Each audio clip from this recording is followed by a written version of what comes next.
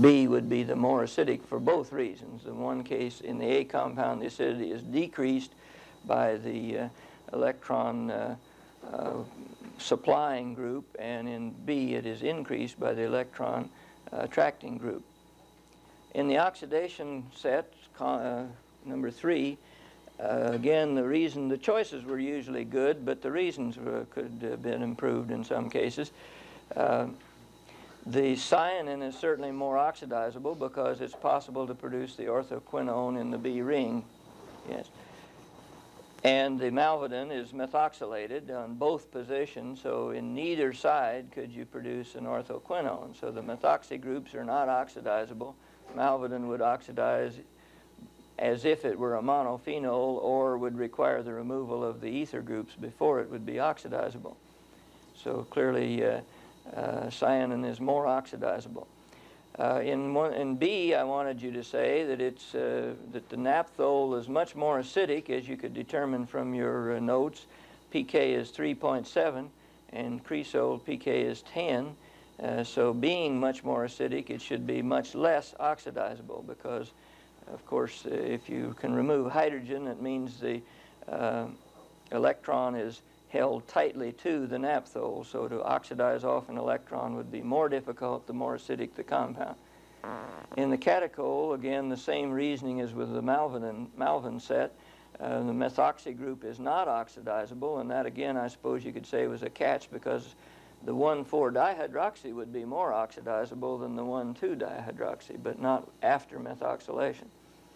Paragallol is more oxidizable than catechol, and several of you used the reasoning that more OHs generally leads to more oxidizability, and while that is a rule of thumb, it isn't as good as a more specific answer. If you make the oxidized paragallol, you have this compound, and the hydrogen bonding of this sort would facilitate the oxidation. So you would expect paragallol to oxidize much more readily than catechol, and in fact the redox potentials in your sheet would illustrate that point. Juglone, a similar story, except that in the case of the juglone, the peri-OH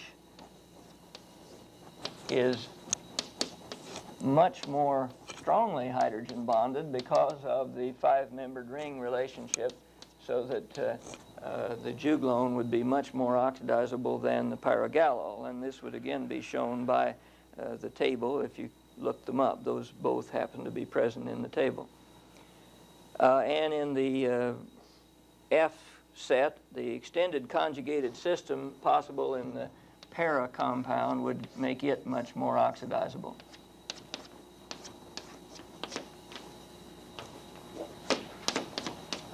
So when you oxidize that compound, you would get the extended conjugation, whereas in the other one, the meta at least would be crossed, and you couldn't completely oxidize it to make a stable type compound. So you'd expect B to be more readily oxidized than A. I think the other questions, well, no, I should go just a little longer, I think.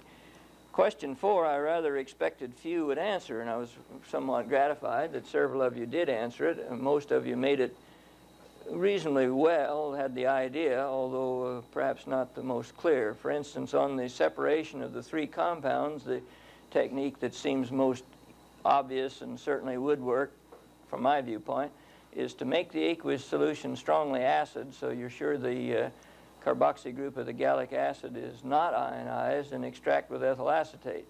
If you did this, you'd leave the glycoside in the water and get both gallic acid and catechin in the ethyl acetate solution.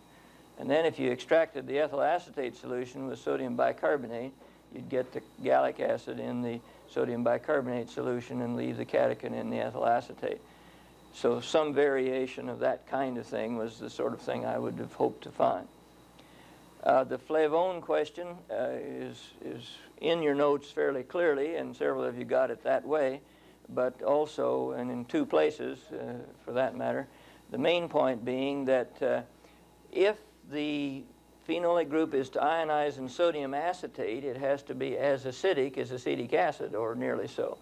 Therefore, it had to be a very acidic phenolic group. Now, it couldn't be on the B ring because the B ring OHs would be like phenol and have pKs of around, well, I think your book says 8, your notes are 8, but say around 8 to 10 in that range. So it couldn't be on the B ring and react with sodium acetate. That means it's got to be on the A ring. And the only two positions it's likely to be in normal circumstance would be 5 and 7. 5 in a flavone would be strongly hydrogen bonded and be even less acidic. And the 7, on the other hand, would be activated by the carbonyl in the 4 position and be quite acidic, so that it could only be in the 7 position. Then I think most of you got the paper, or otherwise the chromatography sequence. I picked only a pair. Some didn't get the mechanism quite right. In the 2-phase system, the glucoside would be most soluble in the water phase, and that's the stationary phase, so it would be held back and stick to the paper or move more slowly on the paper. In the 1-phase system, it is an aqueous system, and the aqueous system would carry the glucoside along more rapidly, so that in that case you would expect, I want to pass this back please. In that case you'd expect the glycoside to precede the aglycone. And another reason that this would be the case is that the only mechanism holding the aglycone back is adsorption via hydrogen bonding to the cellulose. And we gave you the rule that phenolic OHs would increase adsorption to hydrogen bonding materials, whereas sugar OHs would not.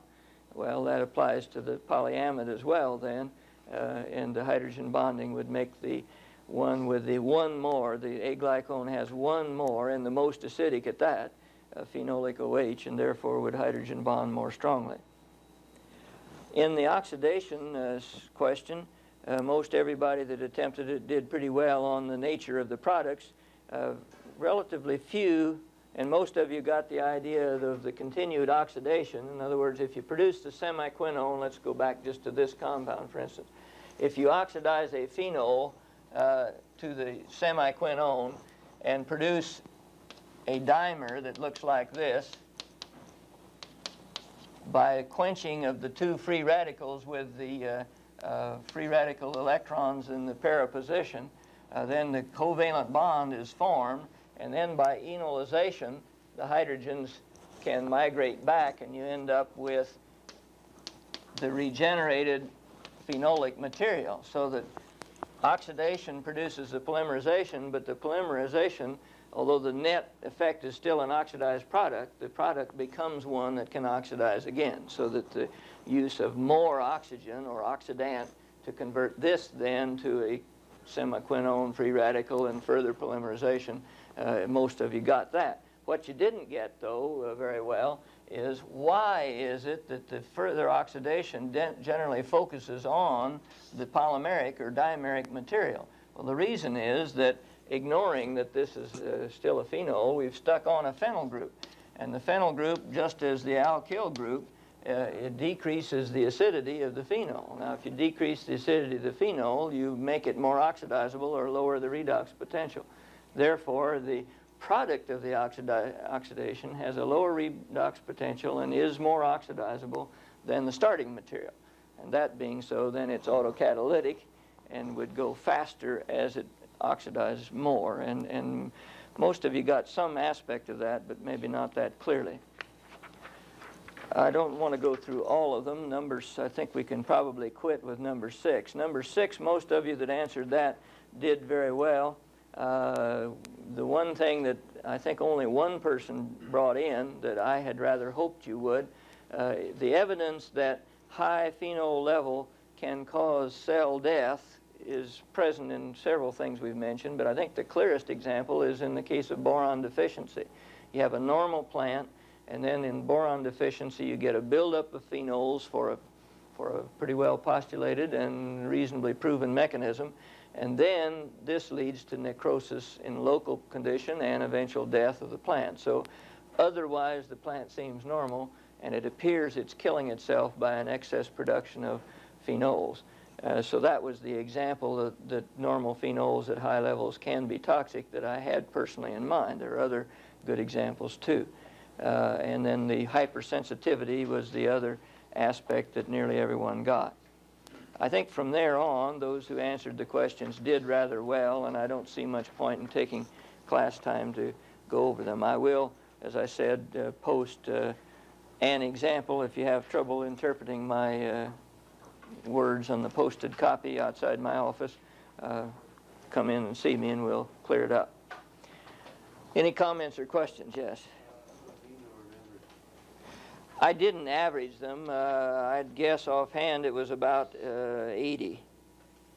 There were 3 grades in the 90s, four grades in the 90s, but that was 90 or 91. And there were 3 grades in the 60s, so that it would center around 80, 85. I didn't bother to average it. As far as what we'll do with the grades, inasmuch as the ones who'd got lower grades, I say, generally either blew one question fairly thoroughly, therefore they mostly either got the wrong concept. I think we should look at this test as mainly a learning experience and not a quality evaluation experience, and I'm not going to use it as a heavy lever to decide who gets what at the end. In other words, there's nobody has a grade on this test that would keep me from giving them an A if they do well on the final. Don't mean to say that I won't consider it at all. Certainly a person that got 90 on both has an edge over the person that got 60 on both, but nevertheless, I do think both tests are mainly intended to illustrate points and help your education, not necessarily help decide how to form the letters. And I might as well say the way I've generally decided on letter grades in the class is that most of the class gets A's or B's, depending on how well they did relative to each other, and the very few bottom ones, particularly if it looks like they weren't trying, get C's. And that is, or worse, if it merits. And that seems fair to me in a graduate class with this much material, because I would find it impossible myself, without my own notes, I think, to get an absolutely perfect answer on every question that might be dreamed up in this class, because we do cover quite a bit of material, as you're well aware. Any more comments or questions on the test or what we'll do with it? Okay.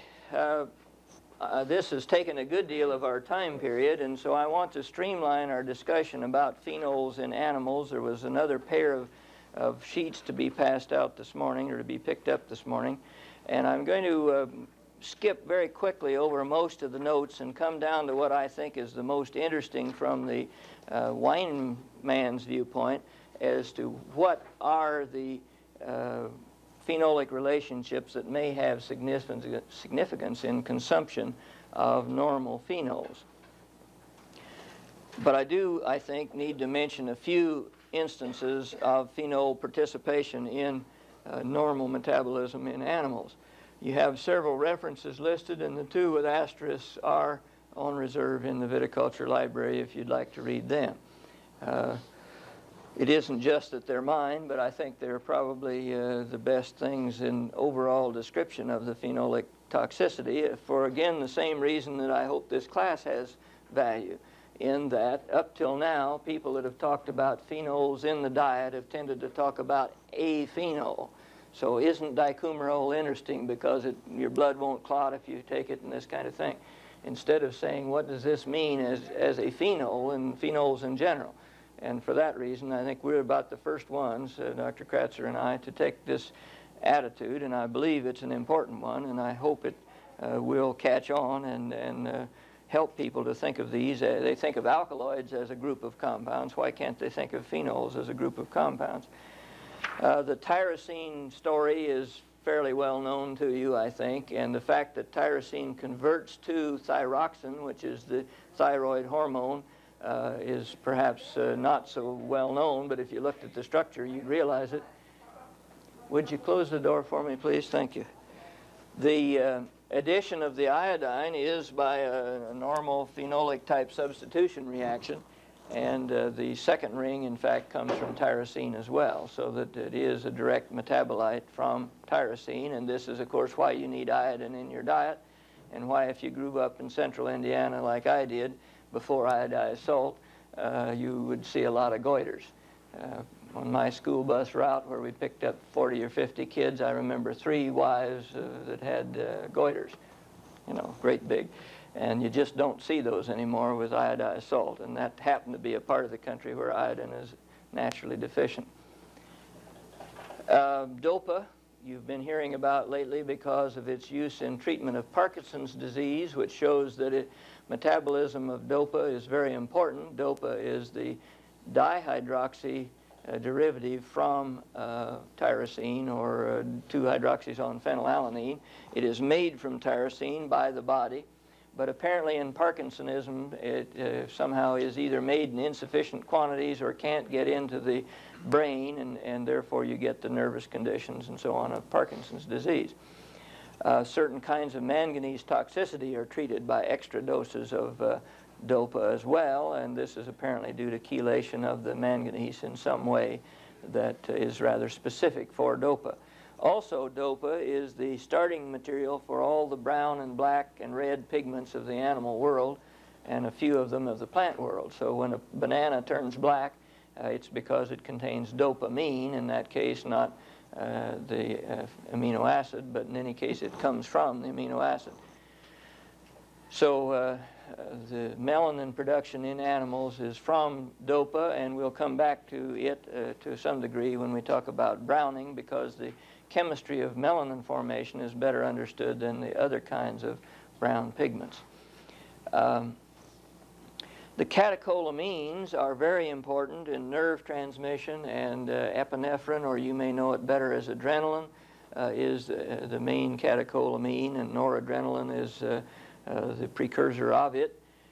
These drugs are extremely important, and the research in this area is great. I've had a recent search of chemical abstracts initiated on phenolic materials, and I made the mistake of asking for references on catechol without excluding catecholamine. And so the first 100 references I got were about 99 on catecholamine, not what I wanted, and therefore I had to change the program of the computer. But it illustrates the fact that probably over a year's time, right now, there's 5,000 research papers on catecholamine and its effect and chemistry and biochemistry in humans usually, or animals.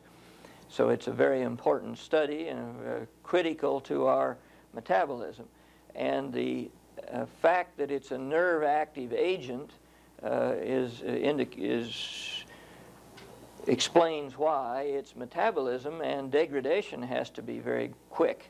And it happens that adrenaline is decomposed or made inactive first by methylation of the catechol, one of the 2 catechol oxygen phenolic groups, and then decarboxylation, deamination rather, to the aldehyde group by an enzyme called monoamine oxidase. So the MAO enzyme and its inhibitors, and it turns out that barbiturates, for instance, inhibit this enzyme, so they would delay the breakdown of the adrenaline and any imitating drug that was taken. And this is one, and alcohol is involved in the whole picture for reasons of at least liver detoxification reactions of ethanol. So this is one reason why when you take barbiturates and tranquilizers and ethanol all in a package after a big drinking party, why you're apt not to wake up the next morning. And this has happened to quite a few important people. Perhaps you're mostly too young to have ever heard of Dorothy Kilgallen, but she used to be a regular panelist on What's My Line and this kind of thing, and she killed herself this way, apparently. She went to a cocktail party, had a good deal of alcohol, came home, took a sleeping pill and maybe another 1 or 2 on top of it, and clearly without intention to commit suicide did that. And it happens to others as well.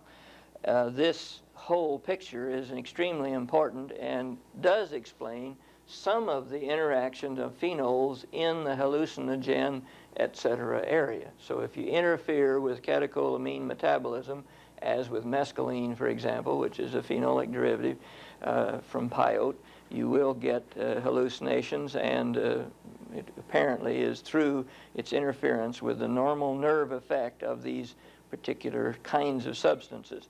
Serotonin and melatonin are somewhat related, but have more restricted roles, not involved with all nervous action. Serotonin is 5-hydroxytryptamine, and you can see it is a phenol and derived by tryptophan, derived from tryptophan. It's a potent vasoconstrictor and helps to prevent bleeding.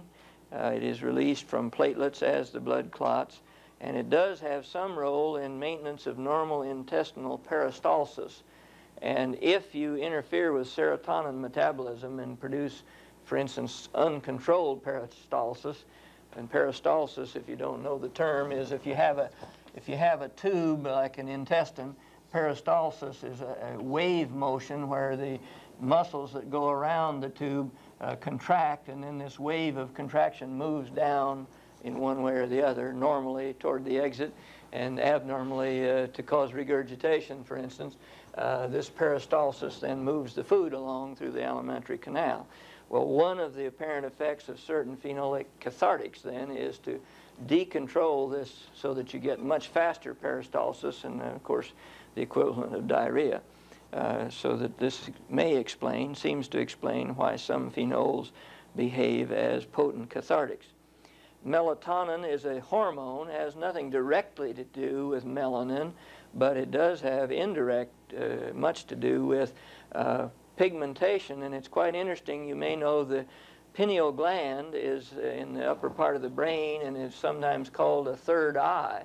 At one time there were lizards and dinosaurs that had 3 eyes, and it sort of appears that the pineal gland may be some sort of an evolutionary change of that third eye. Whether that's true or not, it is true that even though it's inside the brain, it does respond to light, which is rather strange.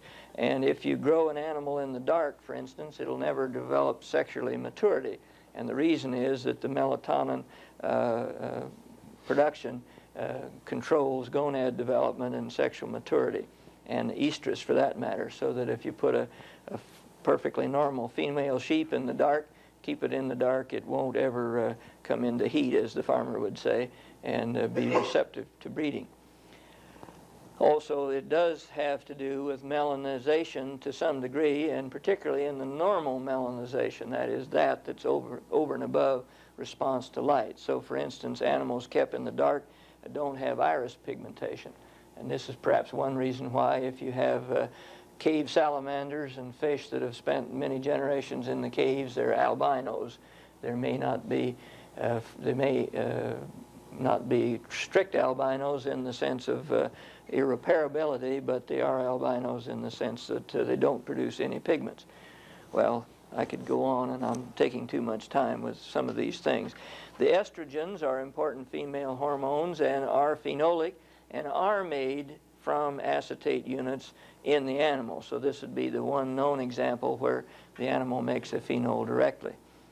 Interestingly enough, any fairly planar molecule with 2 OH groups at about the same distance apart as estradiol is potent as an estrogen.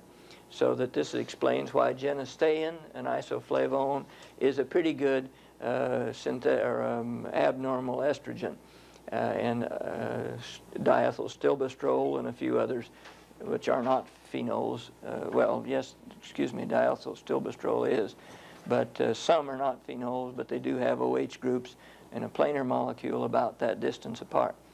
Then the vitamins we've mentioned indirectly, and I think you know something about the tocopherols, vitamin Z, the menadione type compounds, vitamins K, and the plastoquinones and ubiquinones, which are involved in some sorts of free radical mechanisms in oxidations and electron transport in foods and in the human being and other animals. This brings us then to the question of detoxification.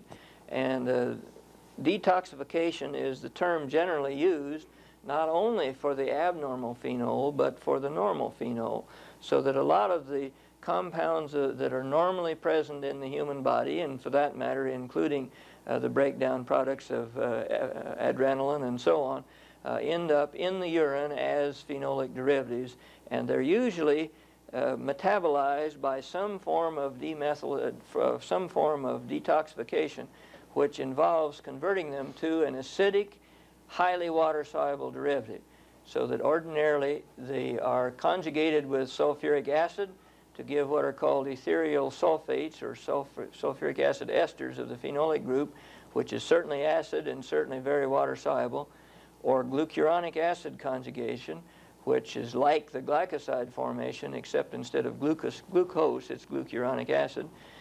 And then methylation. Now, methylation is usually accomplished on the compounds that are already very acidic and very water-soluble. And it's quite intriguing. In one of the handouts, the smaller of the two pages of the handouts today, gives some examples of metabolism of flavonoids and the products therefrom. But it's quite interesting that the normal metabolism of pyrogallol derivatives in plants puts methoxy groups on in the 3 or 5 position. The normal metabolism in an animal puts a methoxy group in the 4 position. And I think that shows uncommonly great common sense in Mother Nature, because the effect desired here appears to be to prevent oxidation. And yet methyl groups are generally in short supply. Methionine is low in the diet, choline is apt to be deficient. So to squander a methyl group that you'd like to use to make methionine or other more important substances in a detoxification reaction is maybe necessary. It must be necessary, or it wouldn't be done. But you'd have to squander 2 if you went at it from the 3,5 viewpoint. And this way we can conserve methyl groups and put it in this position, and then we can't get an orthoquinone in either case. So it's quite intriguing that the animals have adapted to metabolize phenols of that type in quite a different way than plants have. In the plant, the 4 position is conserved, and the other are methoxylated. In the animal, the reverse is true. Also, you will find that a number of compounds are hydroxylated by the animal, and a mechanism for both a methoxylation and a transfer to give an increased hydroxy derivative. In this case, homogentisic acid is given on the other pass-out, the longer of the 2 pass-out sheets. So if you might take a look at that now, notice that S-adenosylmethionine is the source of the methyl group, and it apparently acts through a magnesium chelation to activate the OH group and then transfer the methyl. And this is no doubt the same mechanism for O-methyl transfer in the plant, but in the case of the pyrogallol, it centers on a different location. Homogentisic acid is the compound with it's gentisic acid with 1 more CH2 group before the carboxyl. And notice that this mechanism would be an explanation of the exact kind of NIH shift that we postulated in the case of plants to account for the formation of gentisic acid when we can't find gentisic acid as a normal phenolic constituent in plants, but do find it after an extensive hydroxylation. And while this is fairly hypothetical as written, it is apparently very logical in the probable way that the CH2 group is transferred to a new position and the leaving position is hydroxylated. In any case, it does illustrate an example of hydroxylation as a way of detoxifying or at least metabolizing phenols, probably to make them more water-soluble. And this is a normal process in the plant, as I mentioned. Of course, hydroxylation in the tyrosine to dopa sense is well documented. Salicylic acid, if you take in aspirin, you excrete at least part of it as gentisic acid and part of it as benzoic acid. Also, benzoic tends to be hydroxylated to give salicylic, so that you can both dehydroxylate and hydroxylate. Interestingly enough, quinic acid is metabolized as a hippuric acid, which hippuric acid is a benzoic acid derivative with glycine attached. And benzoic also gives hippuric, as do some of the phenolic derivatives of benzoic acid.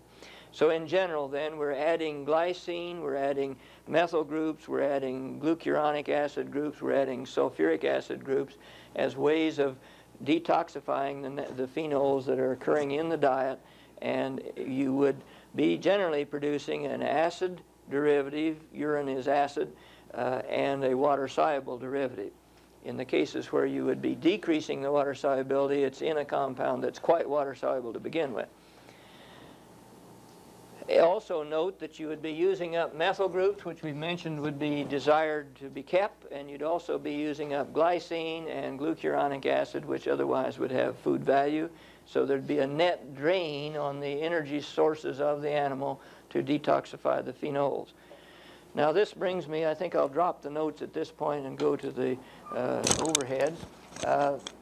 Examples then in the phenols of what we might, in nutrition, of what we might call good phenols would be things like tyrosine and the vitamins and the bioflavonoids, which we've briefly mentioned and may come back to.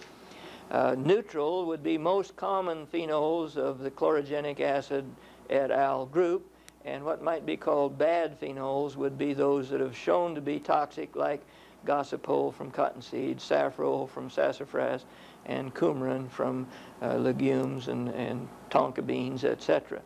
Well, that illustrates the point then that, as you well know them now, the usual plant phenols that have substitutions of these kinds then do not appear in the list of bad phenols. They do appear in the list of neutral phenols.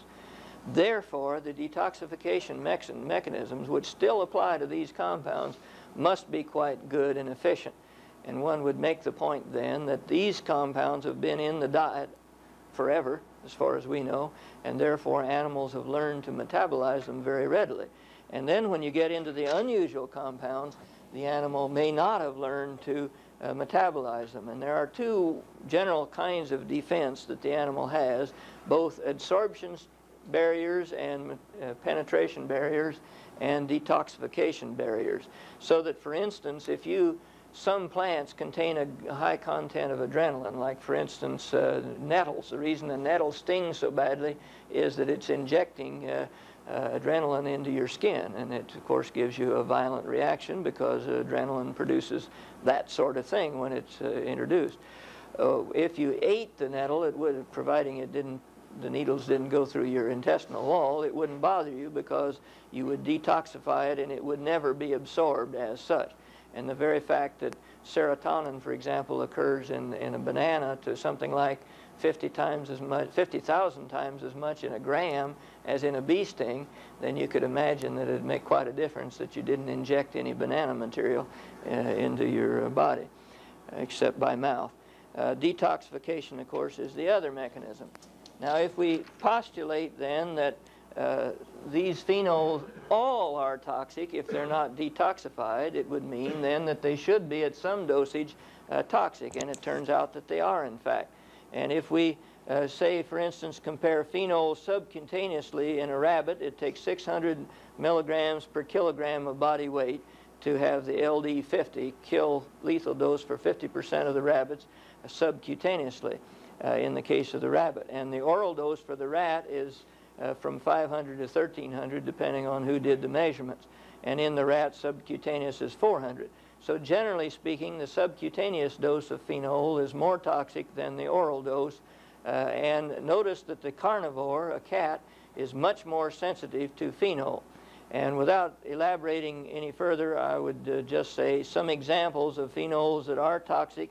Strychnine's not a phenol, but is a potent alkaloid.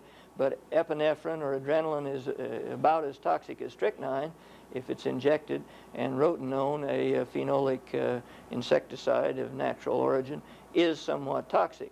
Whereas rutin, a normal phenol, even intravenously, it takes 950 milligrams per kilogram body weight. In other words, a gram, you weigh, say, roughly 70 grams, so it takes 70 grams injected before it'd kill 50% of the humans on that basis. So it's pretty low in toxicity, and lupulone, the beer bittering agent, is even less toxic orally. So that generally speaking, the normal phenols are not toxic, the abnormal may be. Well, unfortunately, I see I'm nearly out of time. I'll just show this one more. And this illustrates the point that if we take tannic acid orally in a mouse and kill 100 of them in this case, it takes 6 grams per kilogram of mice to kill them. subcutaneously only 200, and intravenously only 80. So the point being that normally taken phenols are not toxic. Abnormally taken by injection or otherwise, they may be extremely toxic. The carnivore story is also quite clear. The animals that are not normal to eating lignified and high percentage of plant material in the diet do respond reasonably well to phenols. The carnivores are more affected by phenols. The herbivores are generally not affected by the same level or much more tolerant. So I must quit at that point.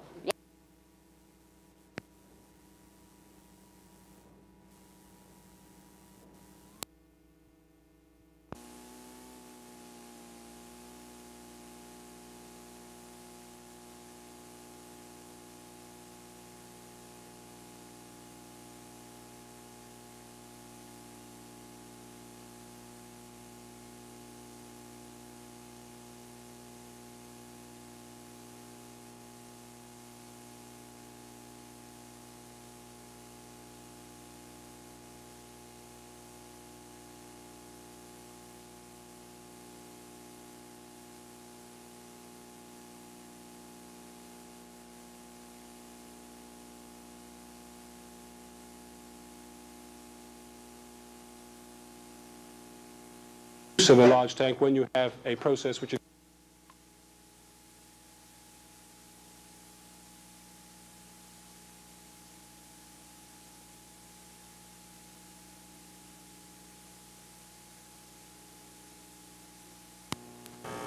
the brewer at Guinness takes about 25 of them.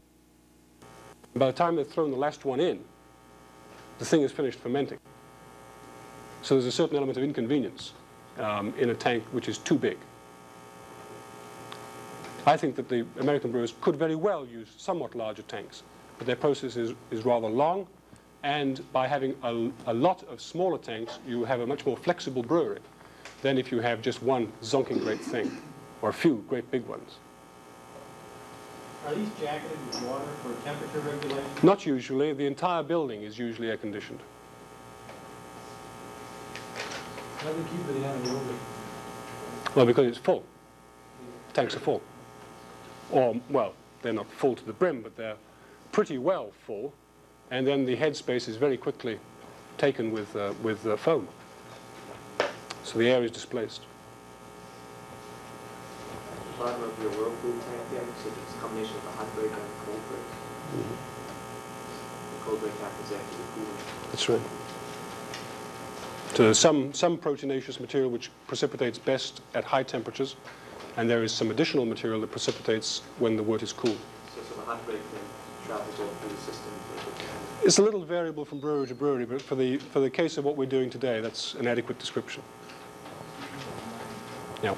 Before air conditioning, where were these tanks placed? Before air conditioning, you're talking about the 1860s, they were placed in caverns cut under the city of Milwaukee, which were filled with ice. And the ice was cut from the lakes. So the old breweries were very often called themselves the so-and-so brewery and ice company, because they had to be very much in the business of cutting ice. Oh, wait a minute, we're talking about lagering. This is fermentation. The same really applies. They were put in a cool place, which was mainly in underground caves, or in buildings with very, very heavy walls. Very heavy walls indeed. So there was a natural cooling effect.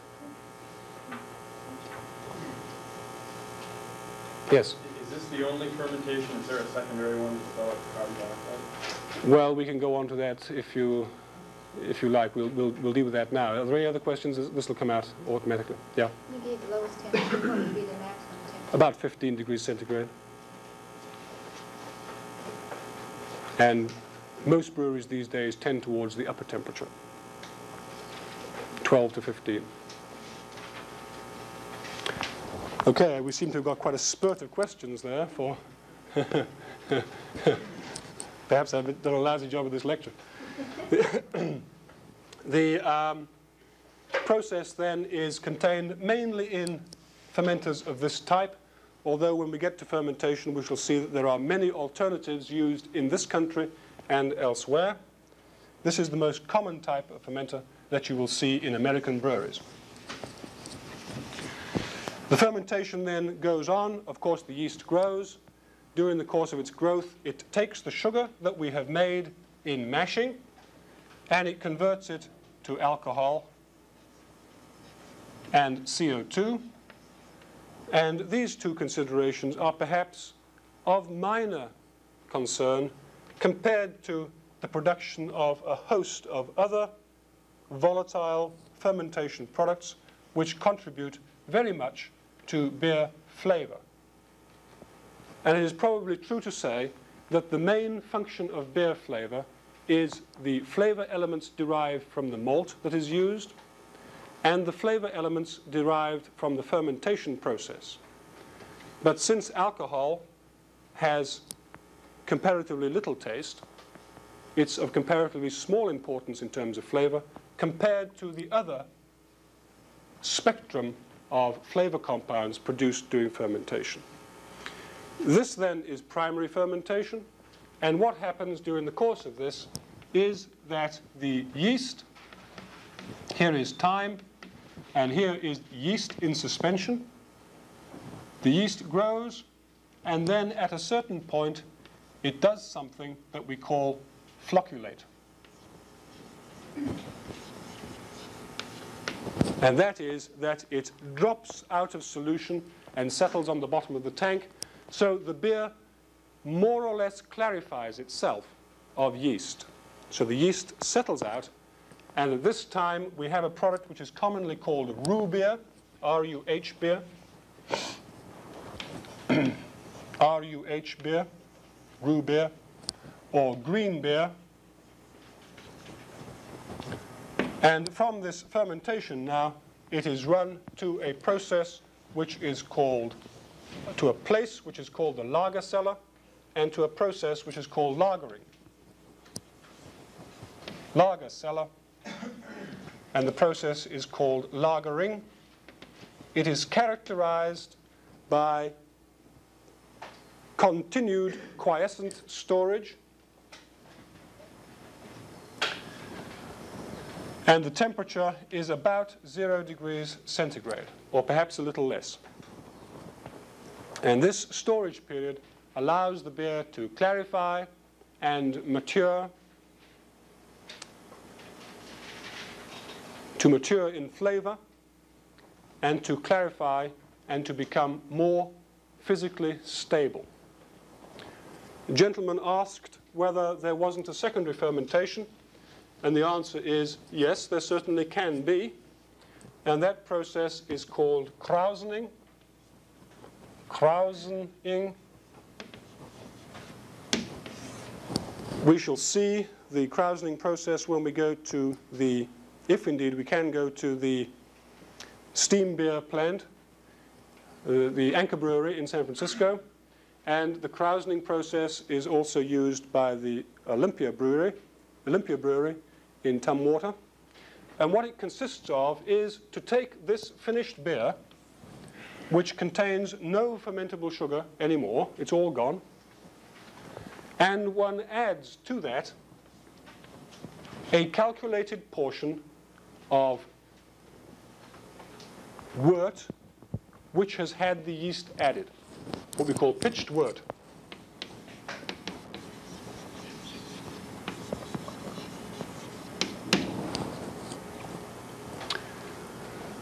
Which is now actively fermenting, and that is simply tipped in to the lager tank, and the top is screwed down. And this charge, this krausen, will now continue to ferment, locked inside this cold cellar, and it will produce carbon dioxide, of course a little more alcohol, of course a little more flavor component, and it will naturally carbonate the beer. That is the krausening process. It is not terribly common because it obviously has its drawbacks. You have to make rather precise calculations of how much sugar, i.e. how much wort you're adding in this krausening process to get the right amount of carbon dioxide. I think lucky beer, the best lucky beer, Lucky Draft, is also krausened. But it's a pain for a brewer to have to do it that way. It's a nuisance in many respects, and he only does it if he considers it's necessary for the kind of beer that he wants to make, for what he considers the epitome of his quality. Other than that, what he will do is to take the beer from lager storage, or while it's in lager storage, and he will inject carbon dioxide. This carbon dioxide is very frequently the same carbon dioxide that was produced during fermentation. It's simply taken off the tank, liquefied, and re-injected into the finished beer. So from the lager tank, there is some injection of CO2, either in the line or in the tank itself. And we now come to the finishing processes, which consist essentially of active filtration, vigorous filtration. On large filter presses, usually using diatomaceous earth. And this then goes directly to final storage. And as quickly as possible now, the beer goes from final storage into some kind of package. And as quickly as possible then, it is moved now to the throats of the consumer. The point being that once you go beyond this stage, the quality of the beer is all downhill. So the minute you take it from its bulk storage tank and you start to mess with it, putting it in little tiny bottles, putting it in little tiny cans, you start pasteurizing it, you start shipping it on big trucks, you start warming it up and cooling it down, the quality of the beer is inevitably, at this point, downhill. There is no such thing as a fine bottle-aged beer. There is only a lousy bottle-aged beer. I believe there is such a thing as a fine bottle-aged wine, but this is not possible with beer. So from this bulk storage stage on through, the beer quality is irresistibly downwards.